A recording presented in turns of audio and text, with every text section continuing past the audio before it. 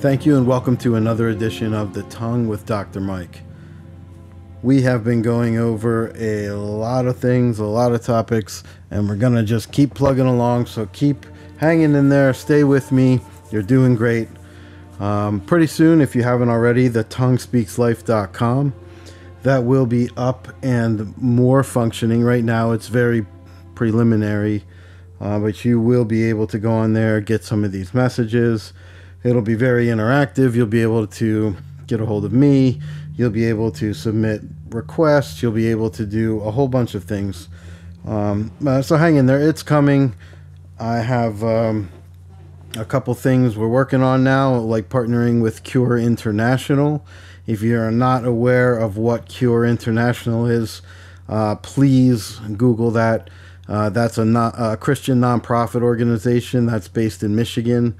They focus on providing medical care to children who suffer primarily from orthopedic and neurological conditions. So, the mission statement for them is healing the sick and proclaiming the kingdom of God. It's a great organization. I've been a part of them for a long time. The people running it are excellent, and there will be soon a direct link on thetonguespeakslife.com where you can click on that link, go right to their website, donate directly to them. Great organization. Read about it. I'm going to be talking about it a lot, but go to it, check it out, right? So why the tongue speaks life? We've gone over, the power, the book of Proverbs. The tongue has the power of life and death in it. I like to share a little bit more every time. So another book of the Bible, 1 Peter, talks about the tongue as well. It says, whoever desires to love life and see good days, let him keep his tongue from evil and his lips from speaking deceit. Sounds normal, right? Sounds easy. Sounds simple. But how easy is it? How simple is it? It's obvious. This is a huge topic about controlling your tongue, and it's written all throughout the Bible. It's a tough thing to master. Like it said, it's full of deadly poison, and we can tame wild animals. We can't tame our tongue. It's crazy. But let's jump back into the book of the books of the Bible. We've done mainly Old Testament, and we're going to stick there for a little bit longer, just because it's a little bit more relevant to where we're going with this outline at the moment. So we've already done the book of Esther in the Old Testament. The very next book of the Bible is Job. It's Job. For those of you that aren't familiar, it looks like Job. It's pronounced Job, right? So 18th book of the Old Testament is Job, right? So what is Job about? The book of Job is it's very interesting. It helps you understand like the following thing. It helps you understand that Satan can't bring destruction upon you without God's permission. So that is a tough topic and a tough idea to wrap your mind around, right? So he can't bring financial, physical destruction upon you unless God permits it to happen, right? So God has the power over Satan, what he can and what he cannot do. It's beyond our human ability to understand the whys behind all the suffering in the world. The wicked will receive their just dues. We can't always blame suffering and sin in our lifestyles. We can't always... suffering sometimes is allowed in our lives to purify us, to teach us, to test us, to strengthen our soul. God remains enough, and that's the key throughout that. He deserves and requests our love and our praise in all circumstances in your life, right?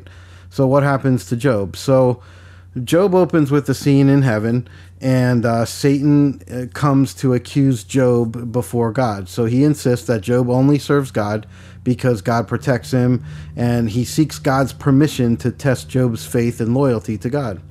So God grants his permission. He does set boundaries on it, and that makes you wonder. It makes me wonder. It makes a lot of people wonder, why do the righteous suffer, right? This is a question that that is raised.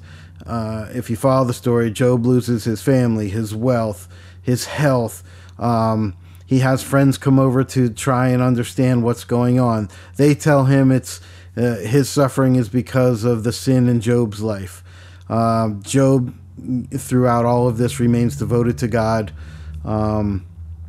Another friend comes and tells Job, humble yourself and submit yourself to God and purify your life, right? So finally, Job questions God himself and learns a valuable lesson about the sovereignty of God and his need to totally trust in the Lord no matter what's going on, right? So flash forward to the end of Job. Job is then restored to happiness, to health, to prosperity beyond his earlier state when before he was allowed to be tested, right? So it's a great book of the Bible for people that are going through a lot of things in their life. And when I was going through some severe depression and severe woe is me areas, right, which we all have, that book is very powerful, and I challenge you to turn your pages to that book, start reading it, ask some questions, start to get to understand, and we're going to use, that's a great book to do that for, but I have another book, Nahum chapter 1 verse 7, and that verse says, the Lord is good, a stronghold in the day of trouble, and he knows them that trust in him, right? So grab your pen, write these verses down, check them out after this, when in your free time, in your devotion time. Philippians chapter 4 verses 11 to 13, Psalms chapter 62 verse 5 through 8, James chapter 3 verse 17, Lamentations chapter 3 22 to 26, Joel chapter 2 verse 1, and Galatians chapter 6 verse 1 through 2. All right, so go on the website, read those verses, reach out to me, ask me questions, ask me for opinions, tell me what's going on, right? So as we chug along here, certain things in life happen. Birthdays, graduations, a Mother's Day, Father's Day. We've gone over all, every occasion is a unique time for celebrating something different, but all together, right? So spend these times with loving family and friends. Remember that your Heavenly Father loves you enough to give up his only Son, Jesus, just for you. So for all the fathers that listen to the podcast, imagine how difficult it would be to give up your child for a murderer or a rapist or someone who doesn't deserve to live. Would you exchange your child's life for these individuals that hate you? You can't begin to fathom God's love for you because it is without limit or without bounds, right? So thank you, God, for that. And for us to try and understand the depth of that love is really difficult. Hebrews chapter 12, verse 7. Endure hardship as discipline. God's treating you as sons. For what son is not disciplined by his father? This is the one, it's one of the verses that deals with long suffering and hardship. So last month we spoke about, hard times and overwhelming circumstances that you may face in life. Do you ever find yourself saying, why me, Lord? Why now? What have I done to deserve this? It should be somebody else, right? Realize that you're being treated as God's child, and everything that's being done in your life is shaping tomorrow's outline. You won't see it all the time, and it does seem overwhelming, but your faith and the Holy Spirit will guide you through what you have to get through and endure, right? So you are not given more than you can handle. Start looking at yourself as a stronger individual. No one can handle what you can handle. It is meant for you alone, right? It is meant by God to shape you. At times it may be so that you can relate to others and help others. Other times you won't understand what it means until way later, years later. Does that seem like a waste of time to you? Do you think it's one thing after another and it never stops? Take happiness in your suffering. Yeah, I know, that's hard to say. But, it's hard to do too. Trust me. Thank God for your everyday things. Remember, you are being shown a number of things in the meantime. You might not know it now, but your endurance is shaping up for more things to come. The book of Romans tells us that suffering produces endurance, endurance produces character, character produces hope, and hope does not put us to shame. Rejoice in hope, be patient in tribulation. You have need of endurance so that when you have done the will of God, you may receive what is promised. God does not allow you to be tempted more than you can bear, and always provides a way to escape your temptation. Stand firm in the fact that yes, your hardship is not pleasant, but it is creating in you something more valuable than you can imagine at the present time. Joshua chapter 1 verse 9, be strong and courageous. Do not be terrified. Do not be discouraged, for the Lord your God will be with you wherever you go. Even if you think that he's forgotten you, be strong. Realize that this will not be forever. You know that you will overcome this. Realize your power and your worth, right? Very powerful words. Very, very important things to realize as you're going through perhaps a very difficult time in your life. Discipline is never easy, right? But that is what shapes us. That is important to keep in mind. So as we continue, we're going to jump back into our timeline. We've talked about, we're going on through end times, right? Talking a little bit about it. We're going to go through an old timeline. We're going to go, once we're completed through that, we're going to get to the new timeline, what has happened in the span of this last decade, where we're at now, and what's going on in the future, right? So we've gone over birth pains. We've gone over signs to watch for. We talked about false prophets. We talked about the Jews returning to Israel, right? Now let's talk about the rise of Russia, right? So the book of Ezekiel talks about Russia a lot. And it says that after many days it'll be summoned. In the later years, people will be coming into the land that is restored. The inhabitants have been gathered from the nations to the mountains. But it's time. Russia, for this to take place, will have to become now remember, this is 10 years ago. Russia will have to become a strong nation with a strong military. So let's flash forward to where we are right now. How strong is Russia?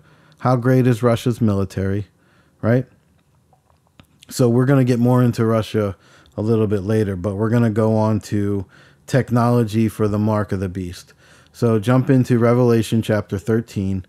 And he causes all, the small and great, the rich and the poor, the free men and the slaves, to be given a mark on their right hand or on their forehead. And he provides that no one will be able to buy or sell except the one who has the mark, either the name of the beast or the number of his name. Right? So how close are we? I see it, and I'm not saying this is it, but look how restricted we are if you're not vaccinated right now. Right? And you know, you can't go to certain areas right now. You can't travel to certain areas right now. So how soon will this next layer of restriction be welcomed in and be so easily accepted worldwide? On May 10th, 10 years ago, 3 members of a family in Florida became the first people to receive a biochip implant. Each device was made of a silicone called a VeriChip, which is like a small radio transmitter, no bigger than the size of a piece of rice, and it's injected under your skin. It transmits a unique personal ID number wherever it is within a few feet of whatever receiver they have. VeriChip's maker described it as a miniaturized implantable radio frequency identification device, and it can be used in a variety of applications: security, emergency, healthcare, you name it, right? Is that biochip the mark of the beast? Is it a sign of Antichrist? We don't know that, right? What's significant is that this technology is becoming more and more rapidly acceptable. It's significant that the people are being softened to the idea of a mark or an implant as a means of maintaining security, providing medical information, regulating a more independent world. As attitudes change, fears subside, and people are convinced of the need for such a mark. The true mark of the beast will be easily introduced to the world by Antichrist.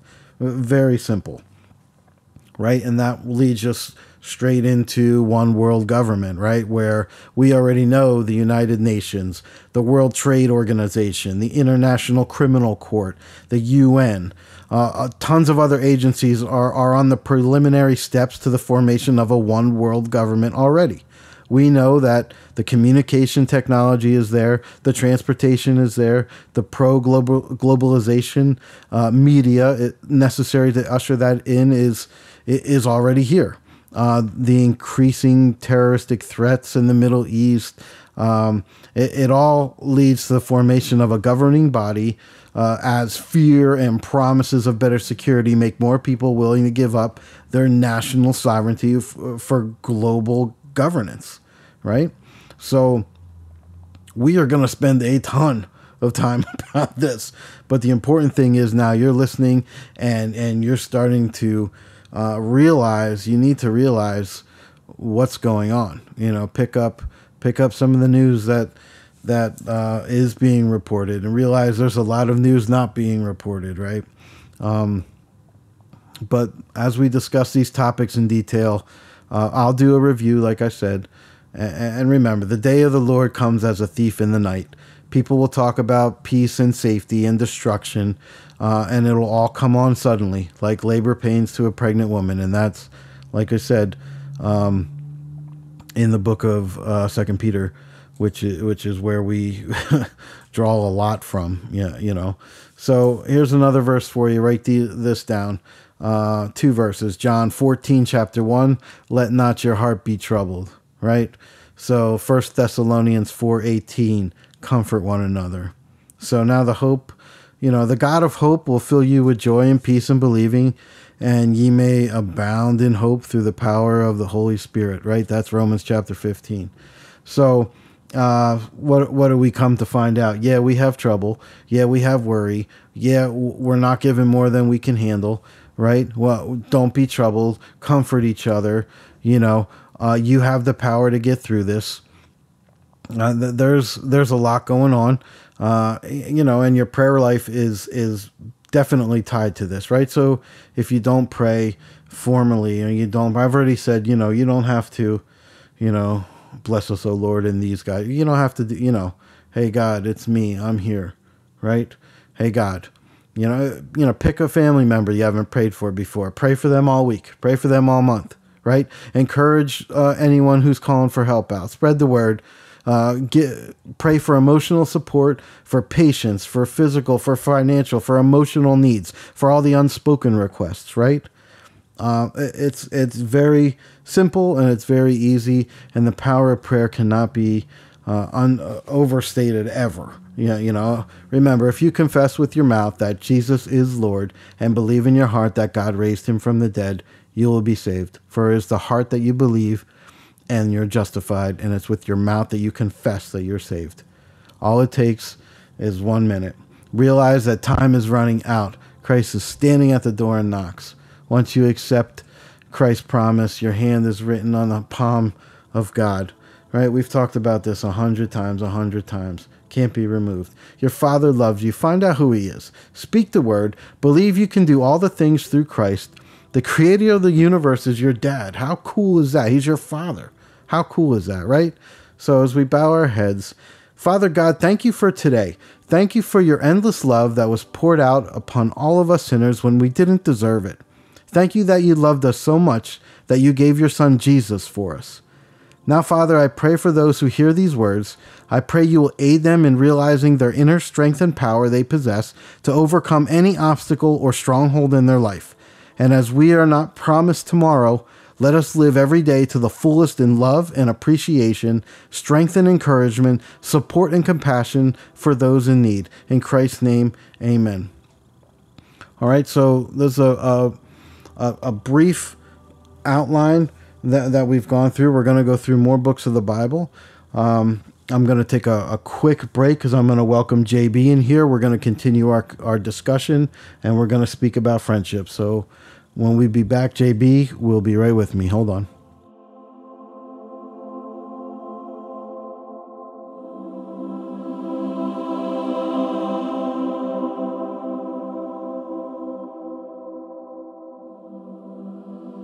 Thank you and welcome back to The Tongue with Dr. Myke. I'm joined again in studio with JB. Welcome him back from last time. Welcome back, JB. Thank you very much. Glad to be here. Good, man. Good to see you again. Good to see you too. So we are going on to, we had a great lesson just now with continuing on with our outline.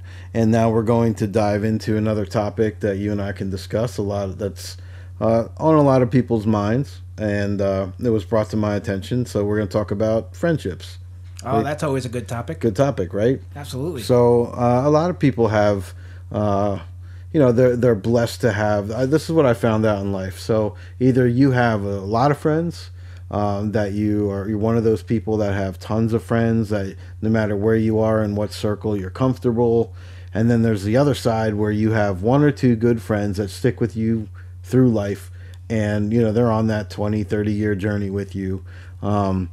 And no matter what, I mean, everybody else that comes around you falls by the wayside, and you stick with this one or two people. Or you have somebody that's just a social butterfly, right? So, me personally, I've been blessed to call a lot of people my friends. A lot of them have been acquaintances.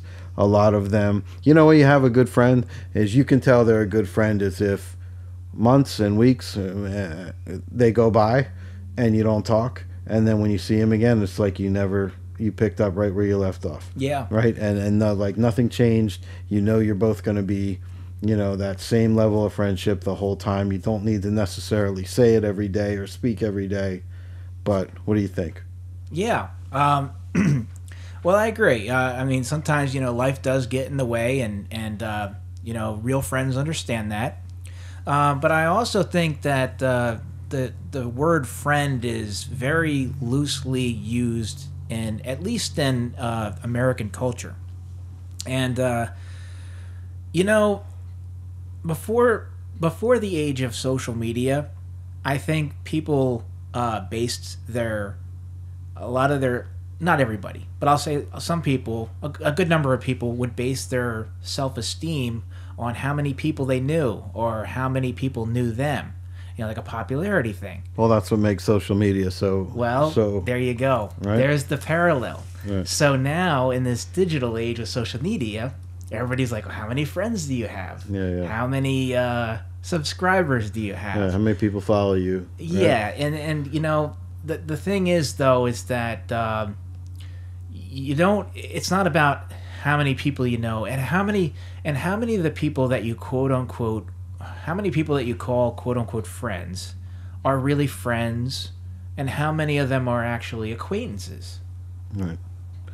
Well, that's the big difference. And then I have what I call the good time friends. Well, the ones that show up when you're when you're doing well and everything's great. Yeah. When everything's fine. Yeah. And, everyone's having a good time. They're just hanging out, maybe having a burger with you. And everybody has those friends. Yeah, exactly. So, when things are good. But are they actually really friends? That's the thing. Well, I mean, are they friends? Are the ones that only come around in good times? No, they're not. They're your good time friends. But a true friend is one that sees that you're hurting. It doesn't have to be told that you need something, that you're hurting, or and the Bible says bear one another's burdens. Right, so you can go to that other person and you can talk to them and lean on them. Just like I said before, when iron sharpens iron, you're bringing your problems to somebody to be encouraged and to be strengthened and to be lifted up. Right, and that's a true friendship, where you're both getting something out of your relationship. It's not a one, hey, I'm here for your burger because you're having good times, right? Yeah. And I say all the time, I say, you don't need a lot of friends. You need one or two very good friends. A friend that if you're in time of need and you call them and they're there, and you can rely on them because they're always there. And in turn, you're that friend to them. And that kind of a friendship is worth way more than 1,000 good time friends. Oh, yeah, I agree. For sure. Because if you're stuck on the side of the road somewhere or whatever the case is, and you go to call that good time friend, well, you're going to be waiting for a while. They got other good time friends. Yeah.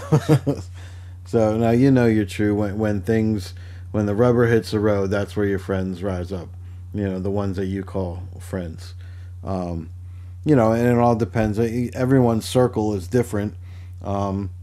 Like everyone had a circle in high school, and everybody had a circle, and if you went to college, and everyone has a circle at work, right?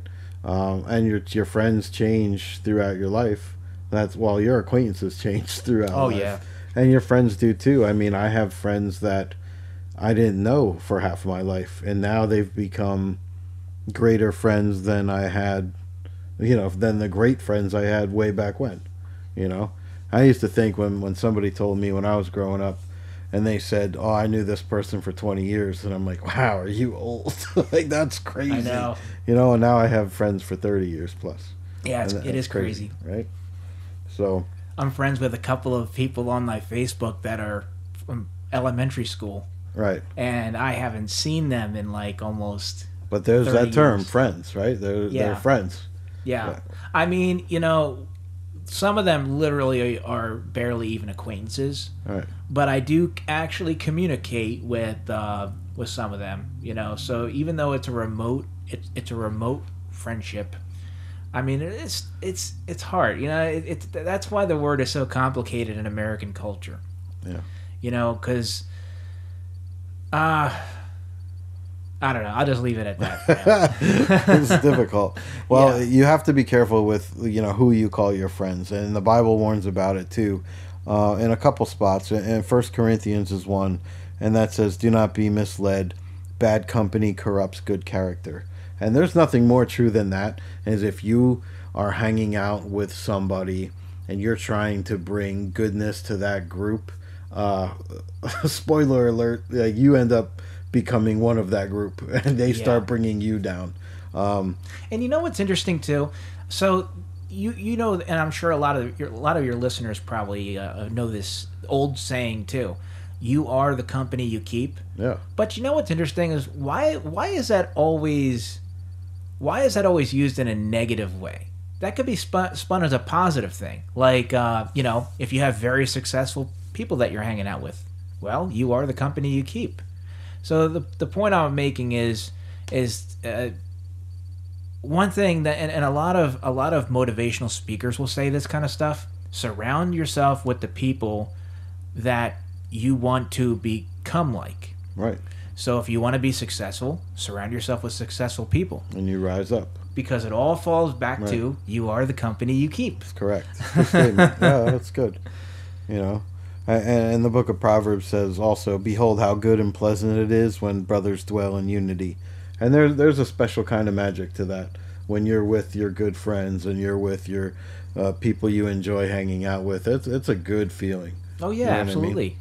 I mean? And it's encouraged. The Bible also says, "Do not forsake the gathering of yourselves together," and that speaks of going to church and because I was asked, "Do you have to go to church?" And do you have to go to church? No.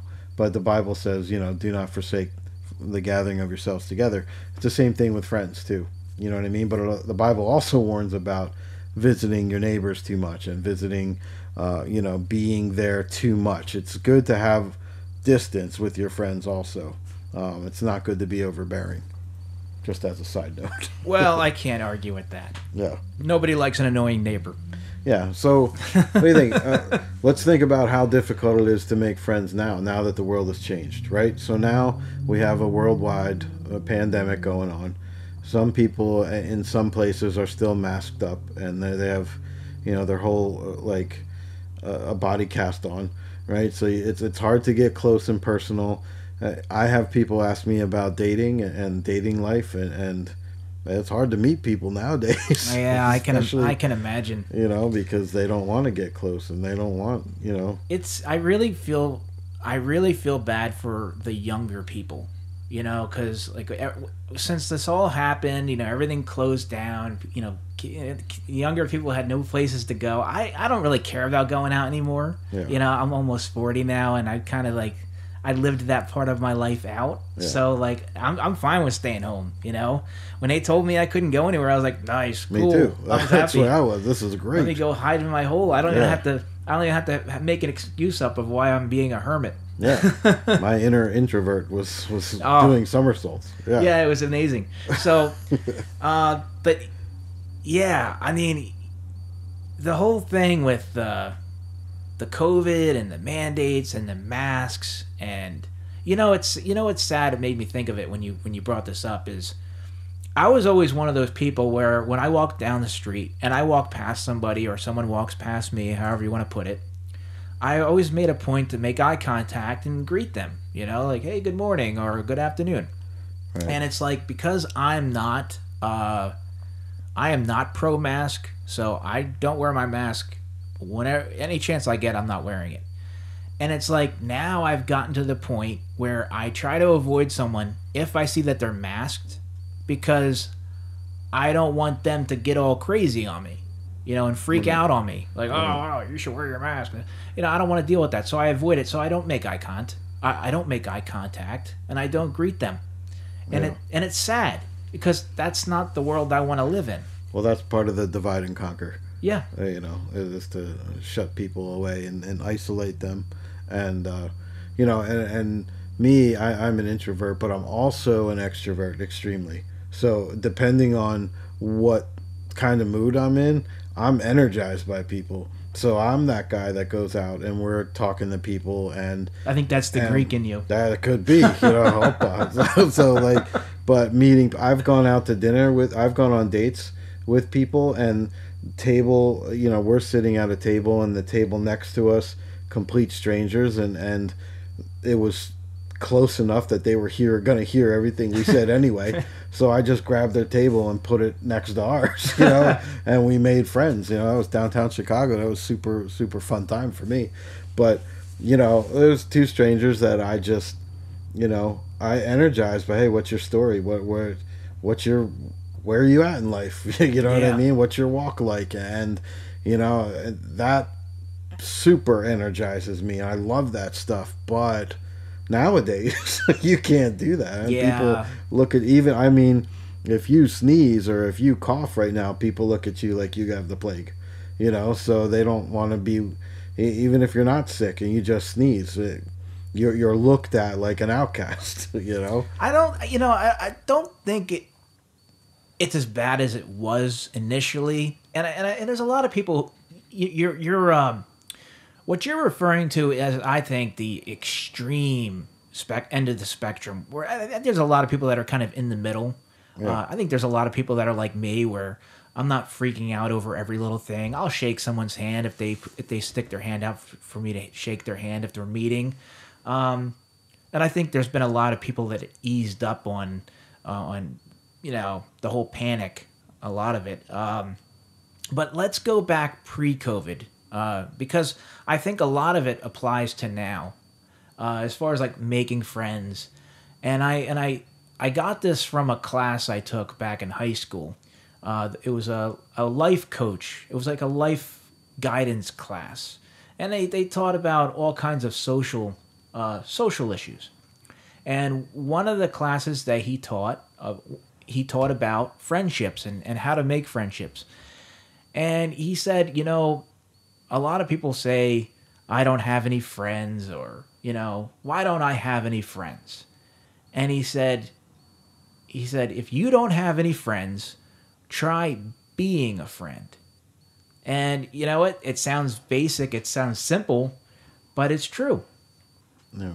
You know, if you maybe you work with somebody and, you know, you find out they have car trouble. Well, see if they need a ride. Offer them a ride. You know, take them, you know, maybe pick them up, or maybe, you know, give them a ride home, or give them a ride to the gas station, something. It can cause an inconvenience on your part, but you've now just opened the door to a possible friendship, because you've broken that ice, you've broken that barrier. Yeah, that's a good point. I mean, that's good for pre-COVID. I agree. Nowadays, I think people, it's a shame, because now the way of living has changed, and the way everybody interacts. But not for everybody, though. Not for everybody. I agree. This past Halloween, I was at the beer store. I was grabbing a case of beer, and the lady in front of me, you might know who she is, because at Halloween they give out beers to the parents. I don't know. Well, so I overheard her talking to the man behind the counter. Oh, you mean a customer was doing that? Yeah. Oh, I do know who you mean. So she, so I said, wait a sec, I know where you are, because you're the only house that does that. Yeah. And she started laughing, and we were chatting. Well, she was getting 2 cases of beer, so I offered to help carry one of them to her car. And she was more than fine with that. She thanked me. I carried it to her car. I put it in her car. Yeah. And so the point I'm getting at here is that not everybody is like weirded out, like acting weird and wanting to be in like a bubble, so to speak. I think as time goes on, I think that's getting a little better. Oh, it is. Some people are just over it, man. And not everybody, but like you said, over it. But there are still some people though that are like, "Don't get near me," you know. And you're gonna have that probably till the end. I'm the over it. I'm the over it guy. Was it? I'm over it. Yeah, me too. Yeah, I'm done with it. I was over it a long time ago. I've had COVID. Yeah. So I mean, I'm even more over it now. Yeah. You know. So was it Joy Bear? I didn't read the article, but it was a headline saying that she was planning on wearing a mask indefinitely. Yeah, stupid. Oh, good for you. Yeah, dumb. Go wear one to bed, you know, if that makes you feel better, but not me. Well, I wonder these people that drive around in their car by themselves with their windows up and they have a mask on. I wonder what goes through their head sometimes. I mean, in their eyes, I guess they're staying safe from all the germs floating around your car. But, I mean, every time I see it, I just I laugh. I'm going to keep laughing. The real comical part about that is the fact that those people clearly don't understand how the mask works. Does the mask work? Well, that's another topic. We'll get to that later. The masks, from what I heard, don't work. And they've done studies and tests on this. But that's for another topic, like you said. Yeah. But they were claiming before that the mask protects other people from you. Yeah. Vice versa. So wearing the mask in the car with the windows up by themselves, what is it doing? Yeah. Is it protecting their dashboard? Yeah, like, maybe. I don't understand. But see, that goes to show you that the people don't even really understand what they're doing. They're just doing it. They're just doing, and that's scary. That part's scary. And another thing, and now this I don't understand this one bit. Someone said, "Oh, sometimes I just forget. I forget that it's on." Yeah, right. I'm like, what? Yeah, no, you don't. How do you forget that thing is on covering your nose and your mouth? I don't care how long you've been wearing a mask. Like, I pull that thing down any chance I get. Yeah, that's crazy. Crazy to me. You know, not crazy to them. Crazy to me.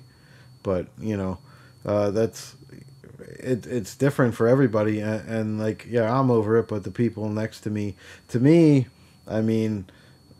I have my son plays sports now, and the parents go out. None of the parents wear masks there. My kids play. None of the kids wear masks, and we talk like nothing's happened. You know. Yeah. I mean, have people gotten sick? Yeah. Have people not gotten sick? Yeah.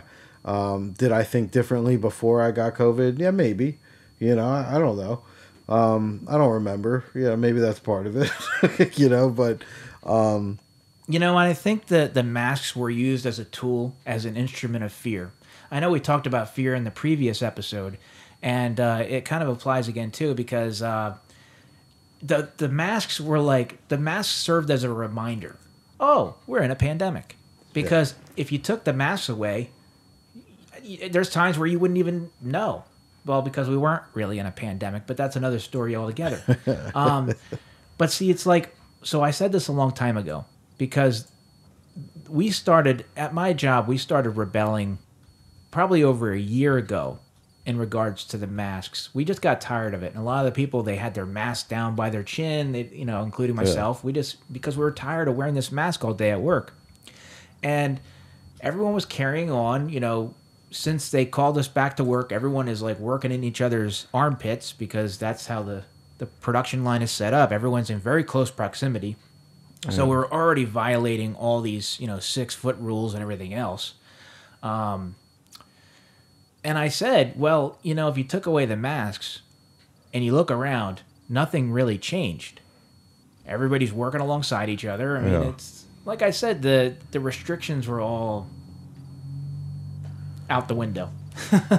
But anyways, that's another topic. Sorry for that's fine. And you know what, they've done a lot of studies on, you know, why the government chose, and I'm not going to get into that now, but, you know, excuse me, putting the mask on and taking your identity away, and, you know, that crosses the bridge into religion, and so certain religions have certain people cover their masks and their face, and We'll get into that as well, but I mean, it's all connected. So if you step back and look at the bigger picture and the way things are sent out, I mean, for me, you get a vaccine. What do you care if I wear a mask? If you're vaccinated, what do you care? Yeah. Right? Well, that vaccine protects you. That's just me in the way I think. Well, maybe I'm not the smartest dude, but that's how'd we get on that? So let's go back to friendship. Yeah, I know. Let's go back to friendship because we could spend another couple of hours talking about all this stuff. Yeah, and I'm sure we will. But it all goes back to how you make friends now in this society now where half the population is terrified and half the population doesn't give a crap anymore. And so how do you bridge that gap? Yeah, how do you? I think more has stayed the same than changed. Like yes, it's harder, and yes, there are some people who are genuinely afraid, but I think now more than ever, people always long for relationships, friendships, intimacy, and not like romance. There's a lot of loneliness now. Yeah. I will say that. And I think people are going to be more receptive now than ever, to do an act of kindness. I mean, unless you're like literally like sneezing and coughing all over the place, I think people are going to be receptive to a kind act. Holding a door for somebody, going out of your way to greet them. Yeah. Little things, offering to carry someone's bag. Not long after the whole quote unquote pandemic started, I was reluctant to do that because I knew so many people were so weirded out about anyone touching their stuff. For sure. But now that things have relaxed a little bit, it was a while ago that it was around Halloween time where I offered that lady, to carry her case to the car. Now she could have easily said no, right. But she said sure, thank you. Right. And there you go. Do you think people want to get back to normal? They do, but do you think that let's say you shake hands with somebody, and you meet them, you shake their hand like you used to. How many of those people go sit in their car and then sanitize their hand? How many of those people are there? What do you think? Maybe there's a lot. Yeah. But then again, those people existed too before COVID. The germaphobes. Yeah. The germ freaks, whatever you want to call them. Yeah. And I can't fault them 100% because I get it because, I'm not a germaphobe, but I do understand them. I get it because you don't know how clean that person is, especially if they're a stranger. You don't know how, how frequently they wash their hands. I mean, I can't tell you how many times I've been in the bathroom and people go in and don't wash their hands. Yeah, that's true too. Especially after, going number 2. How do we get here? That is the grossest. Yeah, that's another topic for another day. So as far as people sanitizing their hands, I don't know. But yeah, I think more now though. 2 years into this, I think more people than not want things to go back to normal. I agree. think they want they want to return to socializing with people again and just being human again. Especially if you turn on the TV and look at sports arenas filled with thousands of people with no mask on. It just looks like a normal day of life, the way it used to be. And a while back when they were requiring sports kids athletes to wear masks while playing sports, I thought that was totally disgusting. Yeah, it was. They're playing a sport for crying out loud, and you're making them wear a mask while running around. I couldn't believe that. I feel like that was like a form of like abuse. Yeah. Oh, that's like I said. We can go on about that, and I'm sure we will. We'll go on. This pandemic has opened up so many topics for us to talk about because everybody feels one way or the other on it. There's really no in between. But making friends is the way it was before. A little bit easier nowadays. Maybe a little bit more difficult. But the Bible says, a friend loves at all times, and a brother is born in times of adversity, or for times of adversity. So lean on each other, build each other up. The importance of having good friends and being a good friend is monumental and universal. What do you think? I think so too, and I also think that everybody, if you're out there listening and you think, I wish I had some friends, I don't have any friends, just keep this in mind: you're a friend away from having a friend. True. Yeah, that's true. Go out there and be someone's friend. And I'm telling you, there's people out there just like you that are lonely, that really wish they had companionship, and I think that now more than ever, the reception will be greatly welcomed. I agree. That's a good point. And that'll just about wrap us up for another edition of The Tongue was speaking with JB. And you know what? Thank you, JB, again for joining me. It's a pleasure to be here. And we kind of went all around friendship. And we always circle back, though. Yeah, we always circle back. And that's the important thing. Keep your questions coming. Keep your comments coming. Thank you for listening. God bless you. Have a great day.